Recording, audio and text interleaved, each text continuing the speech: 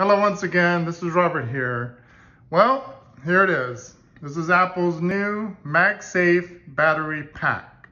This thing will actually supply power to the back of your iPhone 12, which doesn't matter which one of the 12 series it is, and that'll keep you from ending up with a dead battery and not being able to make calls or have emergency contact or whatever it is. So, no need to do an unboxing. I've already unboxed this. You've seen that from a bunch of videos. Basically, this is the little pack here. It's pretty lightweight.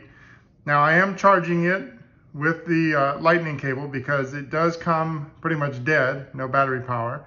But it really doesn't take that long to charge this. In a matter of about, let's say, less than 20 minutes, I've already got it almost to 50%.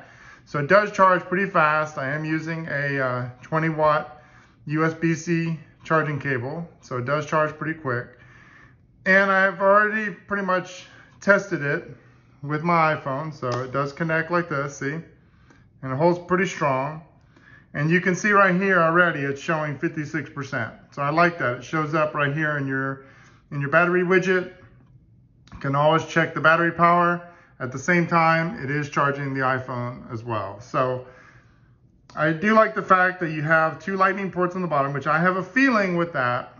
And my thought is that if Apple gets rid of the lightning port for the iPhone, with the next iPhone or the one after that, this will be the way that you can still use your lightning cables to charge your iPhone or to do anything else. So I have a feeling that this battery pack is intentional in that sense, so Apple can get rid of the lightning port for the iPhones. This will be used sort of as a lightning port type of charger. They might even change it to USB-C, I doubt it. But I have to charge this thing up fully to give it a full test, see exactly how it works. My review, like I said, is going to be unbiased towards Apple. It's just going to be an honest review.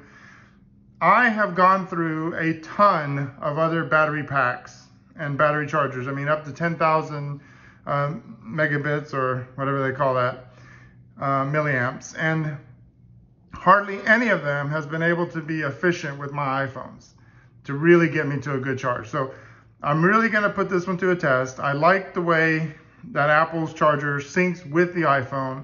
So that's the main reason that I like it. And I'm probably going to end up getting a second one because I always carry chargers and cables with me everywhere I go.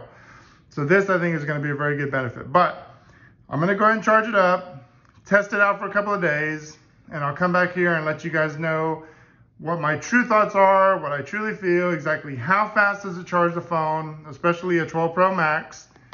And then I can give you guys the decision. What do you want to do? Is it worth it to buy? Is it not worth buying? Do you need to wait?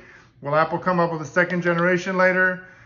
That's something that is your decision to make up. But I'm going to put it through the test.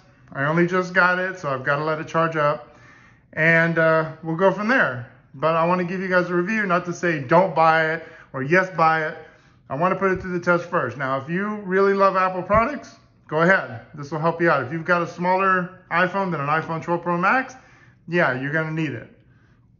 And I have a feeling that it will work well, and I have a feeling that not only hardware updates, but I think with software updates, I think this thing will actually work much, much better. So that is my sort of unboxing review of the Apple's MagSafe Battery Pack. And so once I put it through the test, I'll give you guys a better review here, tell you what I think, and then you can make your decision from there.